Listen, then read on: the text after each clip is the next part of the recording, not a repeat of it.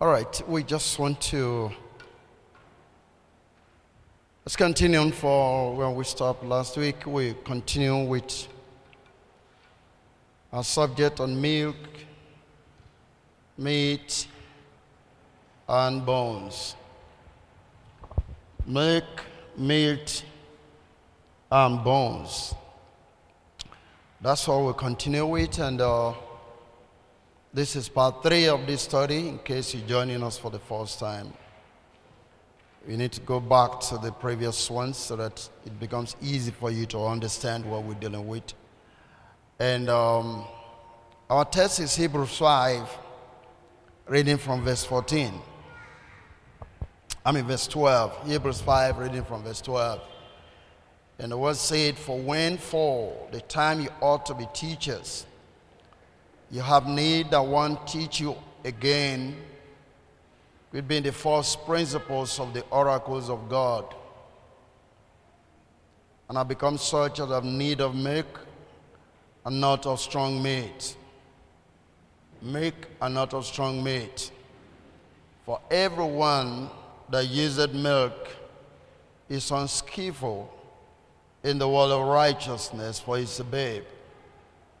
Then he said, but strong meat belongeth to them that are of full age, even those who by reason of use have their senses exercised to discern both good and evil." Praise God. There is this point I want you to note again before I move on. Verse 13. It says, "Everyone that useth milk is unskillful in the word of righteousness, for he is a babe." Everyone that useth milk is unskillful in the word of righteousness, for he is a babe. That means the word of righteousness is meat. Those who are unskillful are on milk. The word of righteousness is meat. And like I said the other time, we're going to move from meat to bones. But the progression is from milk to meat, from meat to bones. Now, if we understand that the meat stage have to do with the laws of the first principles, then we must begin to understand that meat is something higher than the first principles. And the scripture describes that for us here as the word of righteousness. Hallelujah. And you remember, Jesus speaking to the disciples says, if you seek, Matthew 6, remember that one? Seek the kingdom of God and his righteousness, and all other things shall be added unto you. Praise God. Amen. So then, what is righteousness? Which is the mid stage of our discussion. Don't forget, the man that uses milk is unskillful in the world of righteousness. That means it does not have experience. That's what actually that word stands for. When you talk about unskillful, to be skillful means to have experience, but to be unskillful means you do not have experience. Is that okay? Good. So if you're dealing with milk, you do not have the experience of what? Righteousness. I just want you to get that. I want you to get it. You're unskillful in the word of righteousness means you do not have understanding about righteousness. You do not know what righteousness is. You can't apply what righteousness is. You are not experiencing what righteousness is. So, like I said, righteousness is the meat of the gospel. The elementary principles, then you come to the meat, and you come to the milk. The bones. So The meat of the gospel is the word of righteousness. So now, what is righteousness? The first thing you just need to understand about righteousness is forgiveness is a cleansing of all unrighteousness. I just want you to first see that. Righteousness is simply that your sins are forgiven. It's very simple, and I will make you see that. First of all, let's go to Galatians chapter 3, verse 21. Galatians 3, verse 21. The Bible says, is the law then against the promises of God? The Bible says, God forbid, for if there had been a law given which could have given life, verily righteousness should have been by the law. And I want you to see those two things, life and righteousness. That means righteousness produces life or gives life.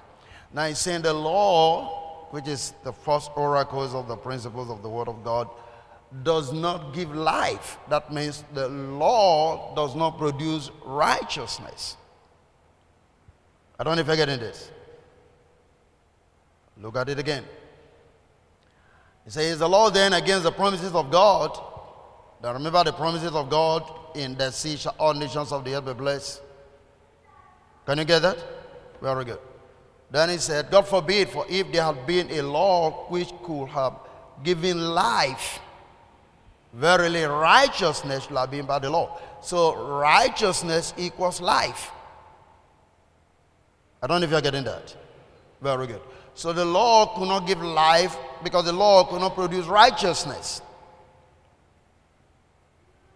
Now the Bible is saying the man is unskillful, is not, that's the man that uses milk. It's unskillful in the word of righteousness. That means unskillful about the life. What life do you think we're talking about? The life of Christ. Are you with me? Praise the Lord. Let's follow on. Go with me to Romans chapter 4. Romans chapter 4. Let's look at it from verse number 1. And he said, what shall we say then that Abraham our father, as pertaining to the flesh, had found?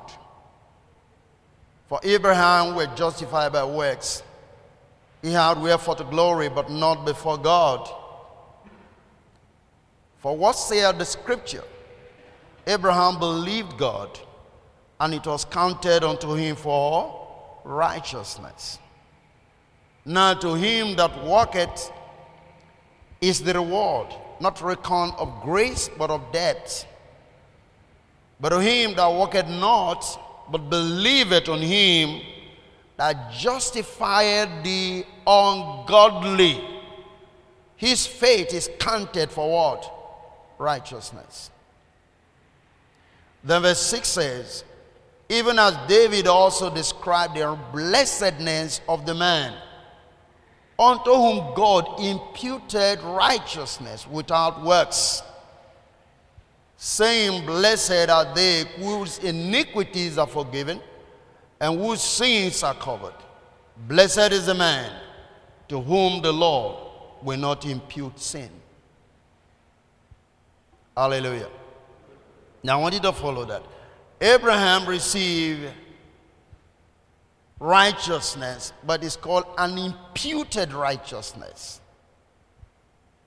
But the truth is, the righteousness we're talking about is life. And it's not just imputed, it is impacted. I want you to notice the difference.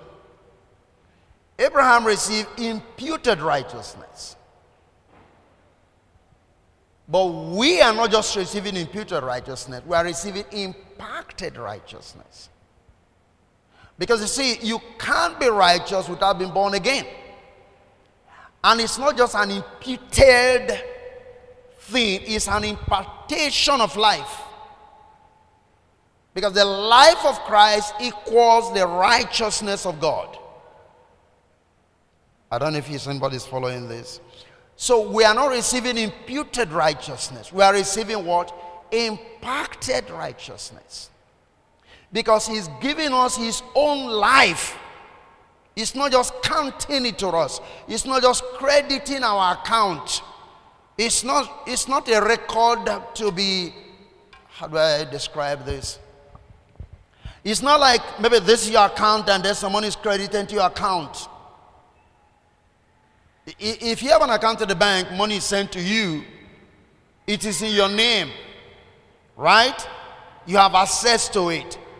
But that is a little bit different from when life itself is impacted to you.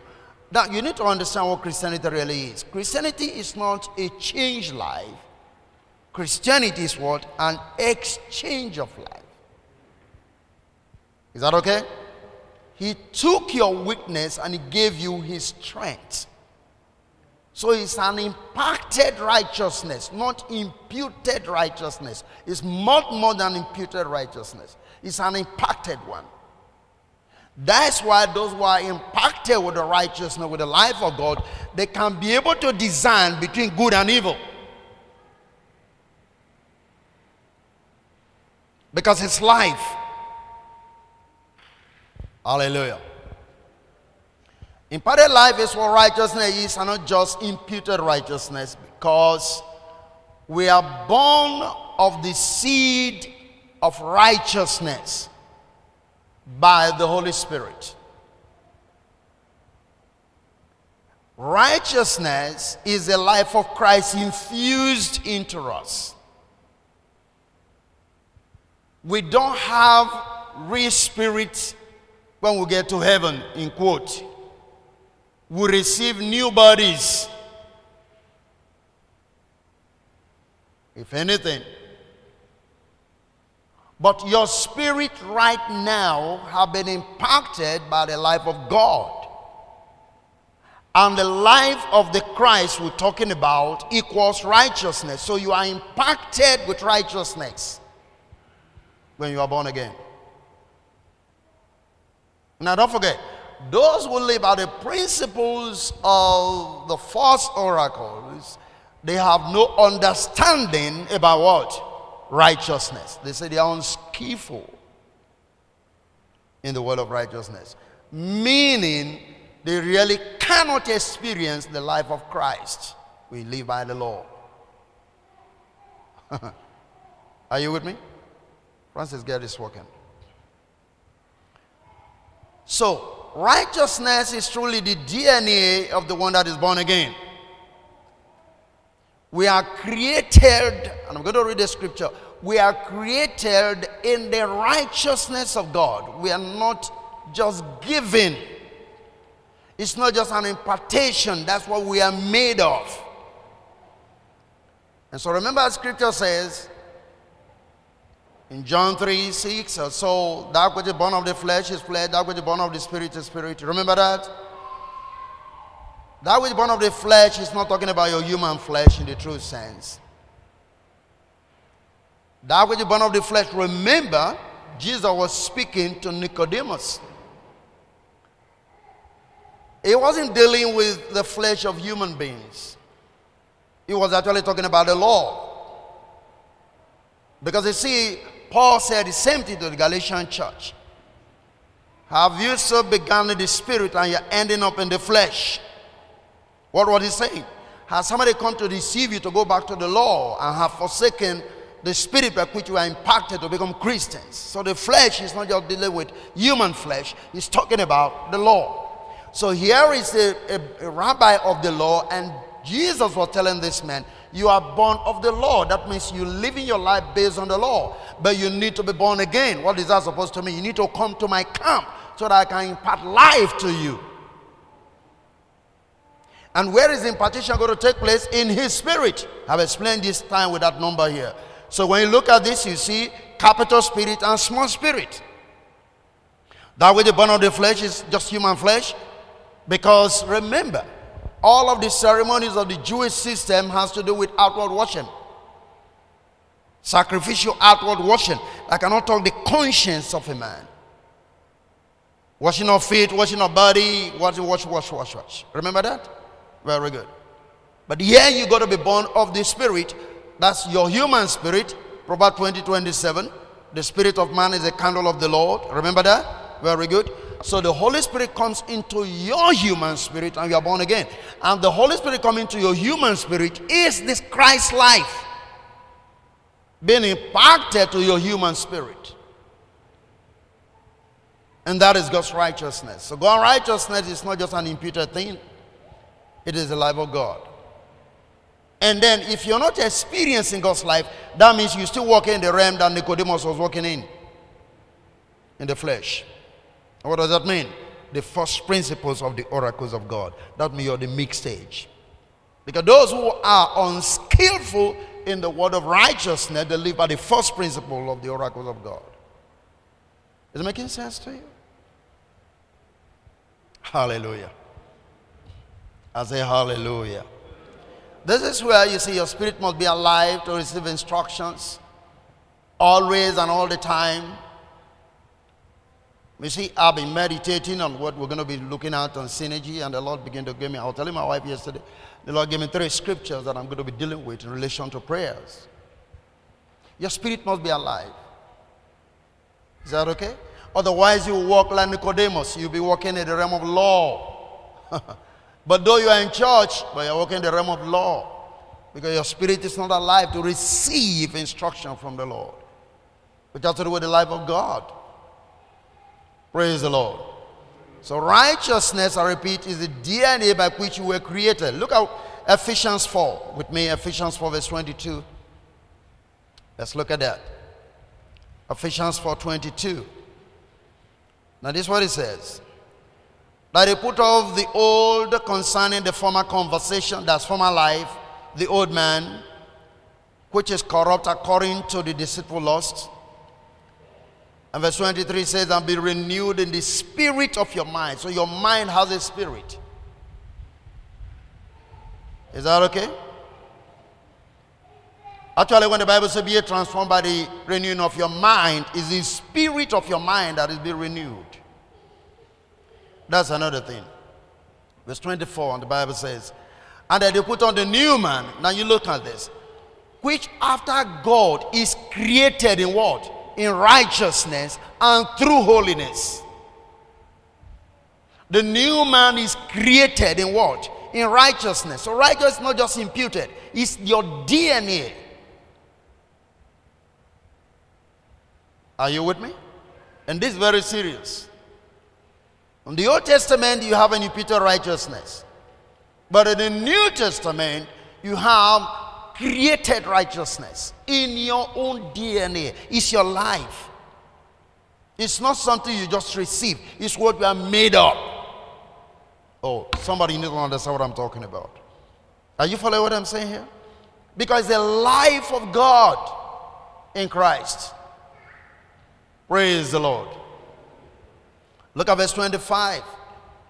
Wherefore, putting away lying, speaking every man truth with his neighbor, for we are members one of another, which after God is what? Created in righteousness. Look at just this one passage.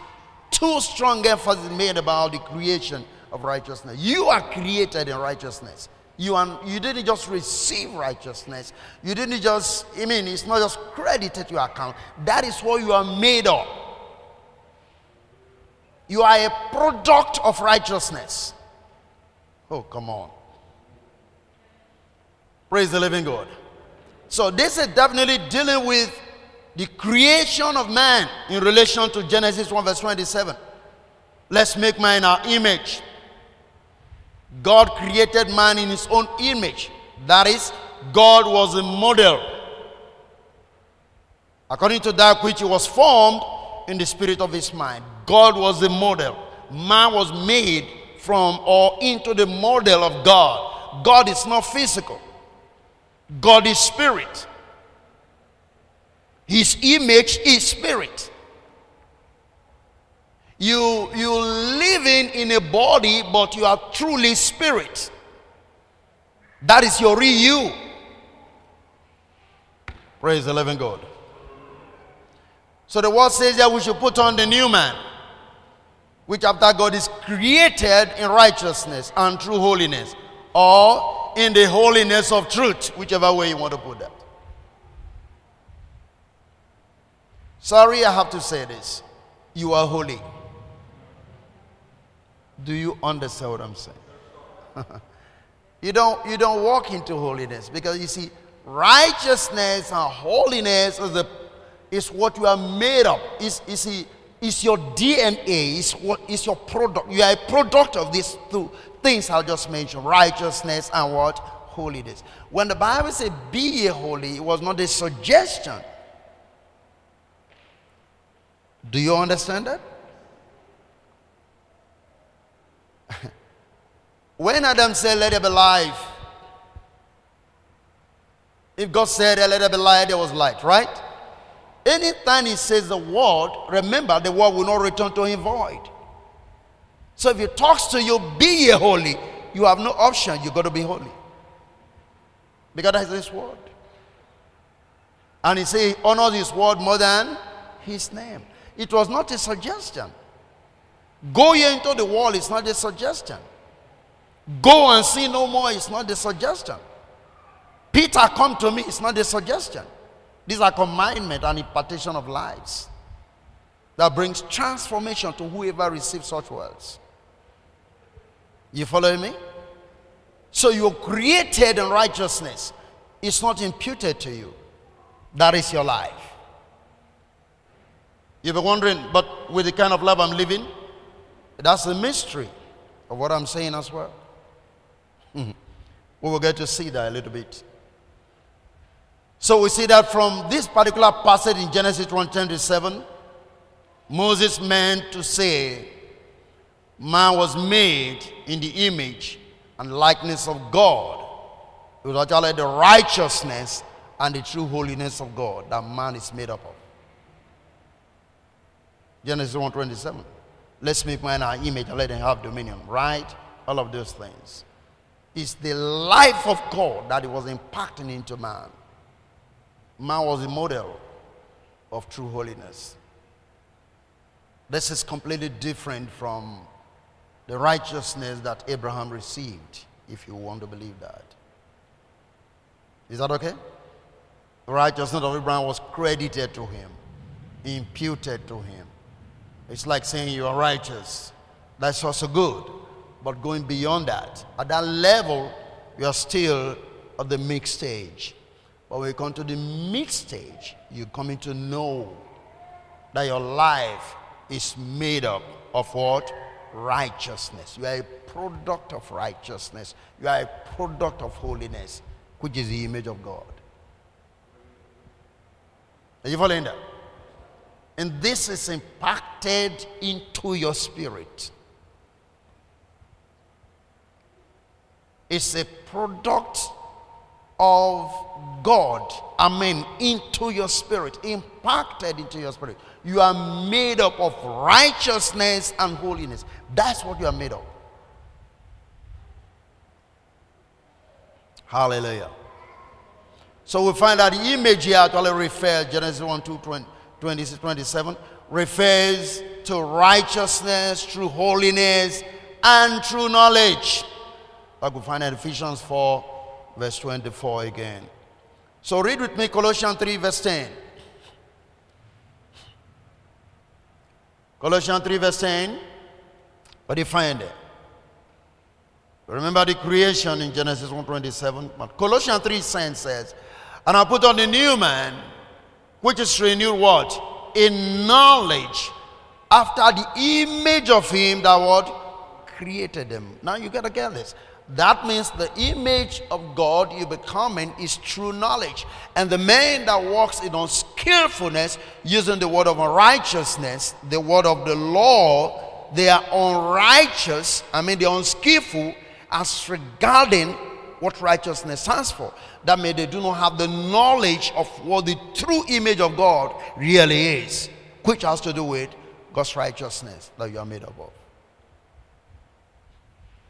Hallelujah. This looks a little bit deep for you tonight. Am I right? But it's not deep. It's just not deep. Maybe you want something about faith, something that can say, oh, come on. You believe 7 steps to becoming like...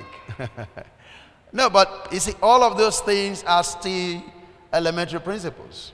Noah said that because Jesus said, if you seek the kingdom and his righteousness, all those things shall be added. You don't need faith to receive some of those things. That's the honest truth. Because you are a joint heir with Christ. And look at what Jesus said. God even knows that the lilies, the field, and all of he knows that you have need of these things. So sometimes when you pray for those things, like you are trying to tell God he have, he doesn't know, but God knows that you have need of these things. Do you even know why you need healing in your body? Because God needs your body to move, to walk, to do things. That's why you need healing in your body. God knows why you need to be healed. Praise God. So Colossians 3 is telling us that the only thing that takes us back to that thing is what? The knowledge. And those who live by the law do not have this knowledge. That's what we're saying. Are you getting that? They don't have this knowledge that you are a product of what? Righteousness. So we start defining righteousness from all perspective, and some of us, even in the New Testament, teachers, as it were, the way we try to define the righteousness and all of that. Mom, it's much more than that. Righteousness is actually the life of Christ imparted to your spirit. Is that okay? It's not something to be taught in that sense. It is your life. That's why he said, like I said before, he said, those who don't have this knowledge, they are unskillful in the word of righteousness. They don't know what righteousness is, so they can't live out the life of righteousness. To be able to discern between good and evil, it's practically impossible for them because they have no understanding of what righteousness is. That means they measure everything they measure by the standard of the law. Hallelujah. So we're not talking of just receiving morality, the moral standard from God, but rather it is the whole image of God that is to be formed. The word formed there is kata. Katayuo, that's what it is there. Formed according to God, meaning the likeness of the divine being is to be traced upon his soul. And is to bear that as fully as his first father Adam before the fall. Adam was a complete being in the image and likeness of God before the fall. Is that okay? For our scripture says Adam was the son of God. Remember that? So man is, I don't know how far that is true, but it is said that the baby does not use the blood of the mother in the womb. Right? And if that is true, I cannot believe that, because you find that Jesus did not use the blood of Mary. He used the blood of God. Because the baby does not use the blood of the mother. Are you following what I'm saying here? That is why God is his father. Huh? Hey, are you getting that? No. Maybe you can read that from Acts chapter 20, verse 28. The Bible tells us that the Lord bought the church with what? His own blood. Remember that? And where was the blood? In the life of Jesus. No, he didn't share his mother's blood. Otherwise, it couldn't be pure blood. Because Mary was born of human being. And this is a mystery. You see that? So that's exactly what I'm saying. Even though you are in this body, your real you is in the image and likeness of God. It's not your shape that makes you God-like. Otherwise, what do you think? We have the Hindus, we have the Indians, we have the Pakistanis, we have the Malaysians, all tribes all over the world, the Eskimos. We all don't have the same shape. But God is one, am I right? So if the image of God is your physical structure, that means God is in a split body. But you see, there's one God in the life of every man. So what happens? Anytime God takes a vessel and infuses himself into that person, he makes that person his image. So it's not your physical structure that is the image of God. It's the God-like that is right in you. You are making the image and likeness of God. It's within your spirit. It's within your mind. Are you with me? So when God enters the Chinese, he speaks Chinese. And then when he enters an Isoko man, he speaks as an Isoko person. That is just it. He takes shape in any man and he speaks the language of the people. Are you following what I'm talking about? And that is why there is nothing wrong in praying in your language. Because God takes shape in you. If he enters into, like I said, a Chinese man, you know, he speaks Chinese right there. And then when he enters an Urobo man, Urobo Wado, he speaks the language. He just takes your tongue and expresses himself. It's not your shape that is God. It's your spirit man that is God. Is that okay? And so we are created in the image and likeness of God. And that creation is in true righteousness and holiness, or the holiness of truth. Praise the Lord. So you've been created in righteousness. They come from God. It's not accounting or just imputed. That's what I'm trying to emphasize. This is not an imputation. This is creation. Let us make man our image does not mean let us impute life to an image already formed. That's not what he's talking about. Let's have him exactly like us in our spirit dimension and spirit being. And that is why you discover that Genesis 1 is the spirit man, Genesis 2 is the physical man. God made man, Genesis 2:7. Remember that? God made man. But in Genesis 1, God created man. You see? So your physical self comes from Genesis 2, but your real self, which is in the image and likeness of God, is in Genesis 1. And the reason why you have to come up in Genesis 2, because you are going to have dominion over everything that God has created, which have to be on the earth. Now, if you truly look at the word human, when you say human being, is humus being. That is to say, you are taking from humus, earth. The being from humus, humus being. That's human being. Because you're taking from the earth. In Genesis 2. Why? So that you can relate to what you need to work with. Because spirits can't come to invade the earth to have dominion. Only the one that is made of the earth can have dominion over the earth. That is why it could be very strange, and it is, to think that angels will come and govern your city. Because angels have spirit being. They can relate to human beings. That's why they are messengers. It is you that have dominion, not angels, as far as the earth is concerned. Because angels have no relationship to the earth. But you do. So you can rule the earth. You see what I'm saying? And that's why the Bible tells us that for Jesus to redeem man, he has to become like man. According to the flesh, is the son of David. Remember that? Romans chapter 1. According to the flesh, the son of David, verse 3. But according to the spirit, is the son of God by the resurrection. So you need to understand the dimension. As man, you have dominion over what you are asked to have dominion over. Praise the living God. So concerning the Son Jesus Christ, our Lord, which was made of the seed of David, according to the flesh. The seed of David here refers to it being the seed of Abraham as well, which has to do with according to the flesh. But when you want to talk about being the Son of God, it's according to the spirit of righteousness, which has to do with the spirit of life. Verse 4. Praise the living God. Okay, let's quickly turn to Philippians 3 verse 8. Philippians 3 verse 8. I wish you can catch what I'm trying to say.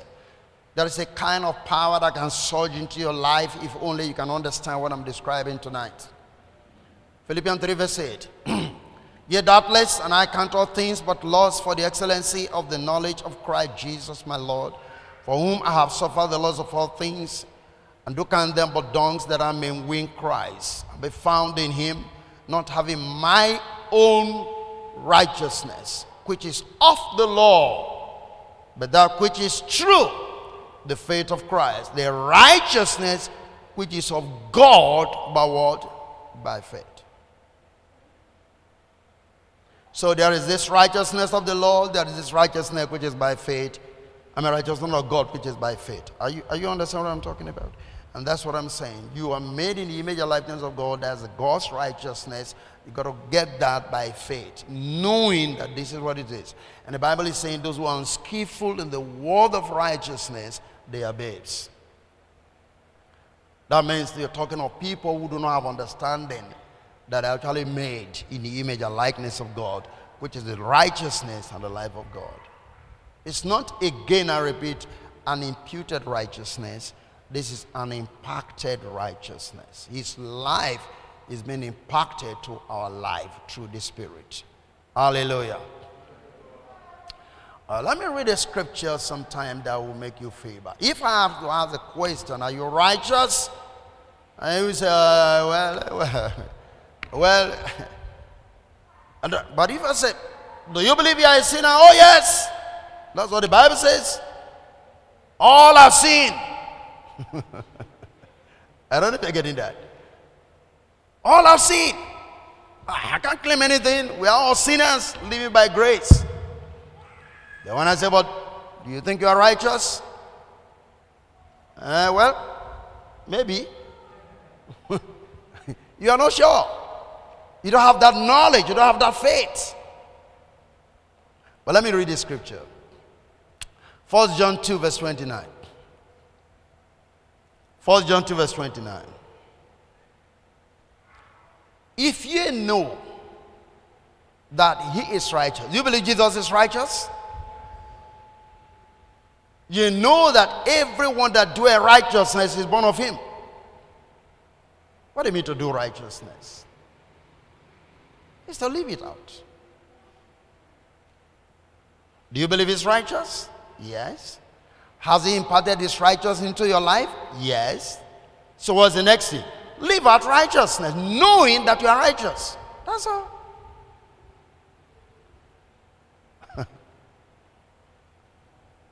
So you see, when the Bible says, as he is, so are we in this world. What do you think he's talking about?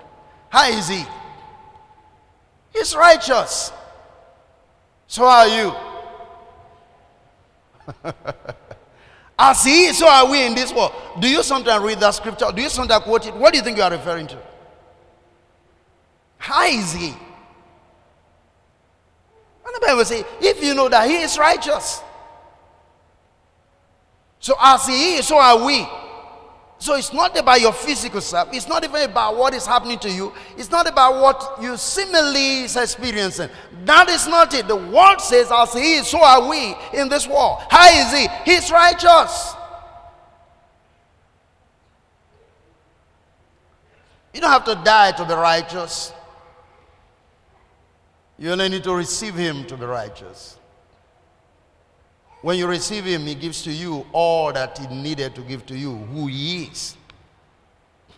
Hallelujah. Now, there is something that you need to catch about this. Somebody will say, well, if he's saying this, then you give me license to be able to do all manner of things. Let me read the scripture, but I'm going to make you see the difference. 1 John 3 verse 6. Somebody say, yeah, this is the balance. 1 John 3 verse 6. Whosoever abideth in him sinneth not. Whosoever sinneth have not seen him, neither known him. Little children, let no man deceive you. He that doeth righteousness is righteous, even as he is righteous. He that committeth sin is of the devil, for the devil sinned from the beginning. For this purpose the Son of God was manifested, that he might destroy what?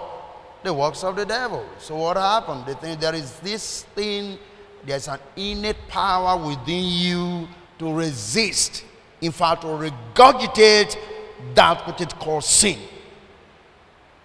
It's an inbuilt mechanism. Do you understand what I'm saying? That is why you see there are some things you do, you end up regretting why you did them. Because it's not fitting into your mold. Are you listening to me? It's not fitting into your mold. It's not fitting into your new state. That's why. Praise the Lord. So we are exactly as He is. How is He? He's righteous. How are we? We are righteous. That's what the Bible says. Glory to God. As a matter of fact, let me put it this way. The reason you still do some of the things you do is because you're growing in righteousness. Did you get that? Look at our little children. You see, they are walking, they stumble, they fall, we pick them up. But there is something you can't rule out from their life. They are human beings. Come on, did you understand what I've just said there? They are human beings. You can change that. The one that's a female is a female, the one that's a male is a male. But one thing is specific, they are human beings. I said it sometime, and let me say it again. You have what they call the animal kingdom. You have what they call the plant kingdom. Is that okay? Animal kingdom speaks of all kind of animals down to the reptile. They are all animal kingdoms. Now they have a way of relating. They have the same genetic traits, whatever. For instance, narrow it down to the dog. The dog has its own peculiar characteristic that every young dog given back to puppies will definitely grow up experiencing. Is that okay? So from the animal kingdom, you can come down to the dog kingdom, you can come to cat kingdom, and then and so on and so forth. They have their own gene they produce of themselves. Now you go to the the plant kingdom, you find the same thing. Species of plants and all that. So you can also break it down to the mango kingdom, the guava kingdom, all from the plant kingdom. Is anybody understanding me? Okay, now, so if you can get a simple understanding, what do you think is the meaning of the word the kingdom of God? What do you think that means? God's kinds of people. Just like you have plant kingdom, animal kingdom, God's kingdom. That is God's kinds of people. Simple definition. Is it making sense? Praise the living God. That's something that we struggle to define what the kingdom of God is all about. You don't need all of those plenty definition. It's God's kind of people that lives out righteousness, joy, and peace in the Holy Ghost. That's God's kingdom. You follow me? Hallelujah. So what makes up God's kingdom are people who are God's-like. Did you get that, Pastor? They have the same traits as who? As God. That's why it's God's kingdom. So if you say the animal kingdom, you're talking about animals that behave the way animals behave. They give birth to animals just like themselves. So God gives birth to people just like himself. That's why it's God's kingdom.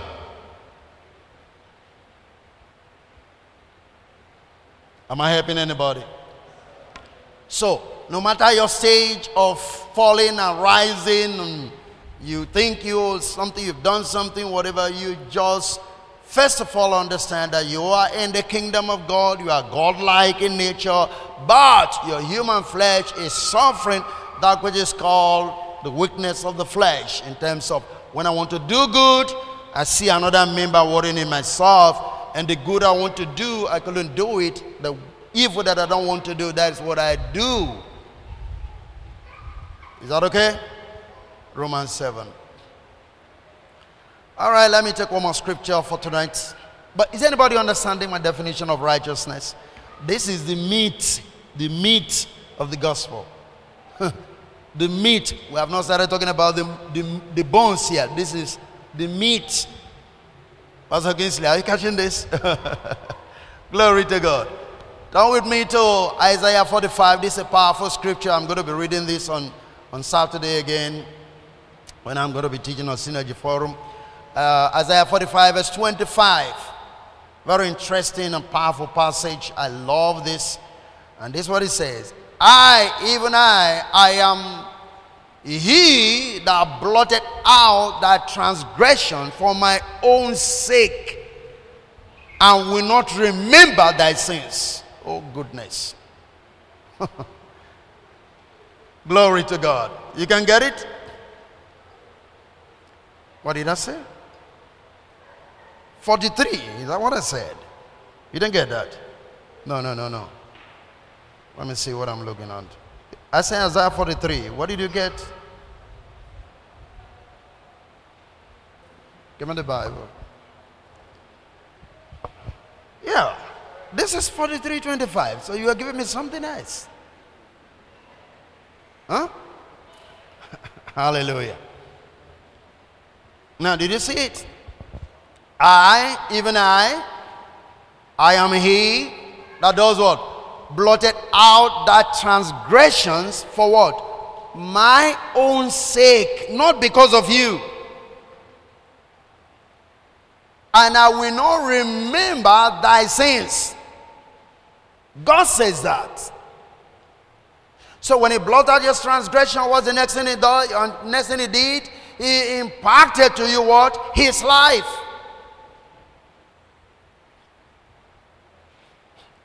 Now let me read something in the next verse, but I'm not going to deal fully with that.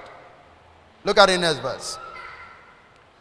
Put me in remembrance of what? Glory to God. Put me in remembrance. Let us split together. Declare thou mayest be what? Justified. I'm going to deal with this as we progress. But what do you think he's trying to tell you to remember him? Remember, I will not remember your sins. But he's saying, remind me of something. So what is it that's supposed to remind God? Your righteousness.